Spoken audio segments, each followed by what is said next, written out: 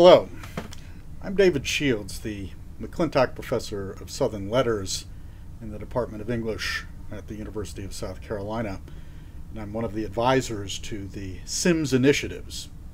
We're a digital humanities project of the university libraries, funded in part by a generous grant from the Watson Brown Foundation. In celebration of Halloween and to promote our site, we're reading one of Sims's ghost stories throughout the month of October. The story is called Grayling, or Murder Will Out, and it's part of the author's short story collection, The Wigwam and the Cabin. At the point in the story where we've just left off, James Grayling has led the authorities to the site of his ghostly encounter in the swamp, but has been unable to produce Major Spencer's body or any evidence of foul play. His desperate attempt to vindicate his friend continues in Part 18 of William Gilmore Simms' Grayling, or Murder Will Out.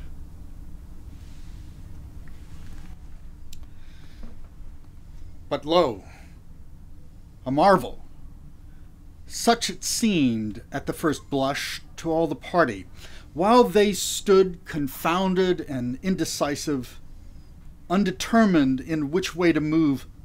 A sudden flight of wings was heard, even from the center of the bay, at a little distance above the spot where they had striven for entrance. They looked up and beheld about 50 buzzards, those notorious domestic vultures of the South, ascending from the interior of the bay and perching along the branches of the loftier trees by which it was overhung. Even were the character of these birds less known, the particular business in which they had just been engaged was betrayed by the huge gobbets of flesh which some of them had borne aloft in their flight, and still continued to rend with beak and bill as they tottered upon the branches where they stood. A piercing scream issued from the lips of James Grayling as he beheld this sight and strove to scare the offensive birds from their repast. "The poor Major! The poor Major!" was the involuntary and agonized exclamation of the youth. "Did I ever think that he would come to this?" The search, thus guided and encouraged, was pressed with renewed diligence and spirit, and at length an opening was found through which it was evident that a body of considerable size had recently gone. The branches were broken from the small shrub trees, and the undergrowth trodden into the earth. They followed this path, and as the case commonly with waste tracts of this description, the density of the growth diminished sensibly at every step they took, till they reached a little pond, which, though circumscribed in area and full of cypresses, yet proved to be singularly deep. Indeed, it was an alligator hole, where in all probability a numerous tribe of these reptiles had their dwelling. Here, on the edge of the pond, they discovered the object which had drawn the keen-sighted vultures to their feast, in the body of a horse, which James Grayling at once identified as that of Major Spencer. The carcass of the animal was already very much torn and lacerated. The eyes were plucked out, and the animal completely disemboweled. Yet on examination it was not difficult to discover the manner of his death. This had been effected by firearms.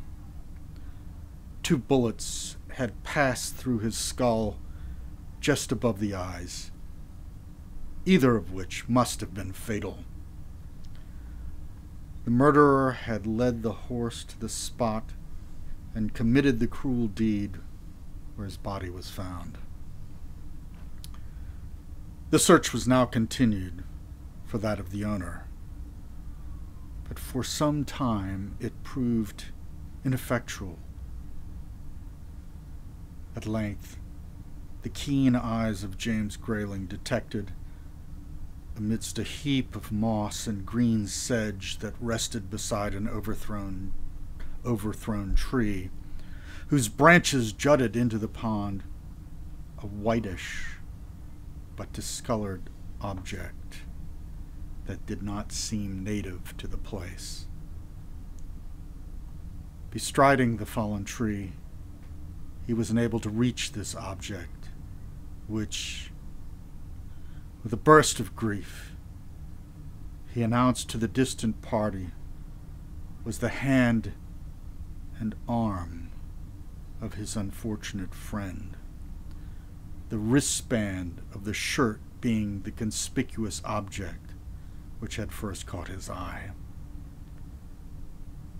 Grasping this, he drew the corpse, which had been thrust beneath the branches of the tree, to the surface, and with the assistance of his uncle, it was finally brought to the dry land. Here, it underwent a careful examination. This has been part 18 of William Gilmore Simms' Grayling, or Murder Will Out. I hope you'll turn in next time for another section of this tense tale. If you'd like to read the full text of this story, or any of the many other works that William Gilmore Simms wrote, which are available on the website, simply visit the Simms Initiative's website at sims.library.sc.edu. And until then, happy Halloween.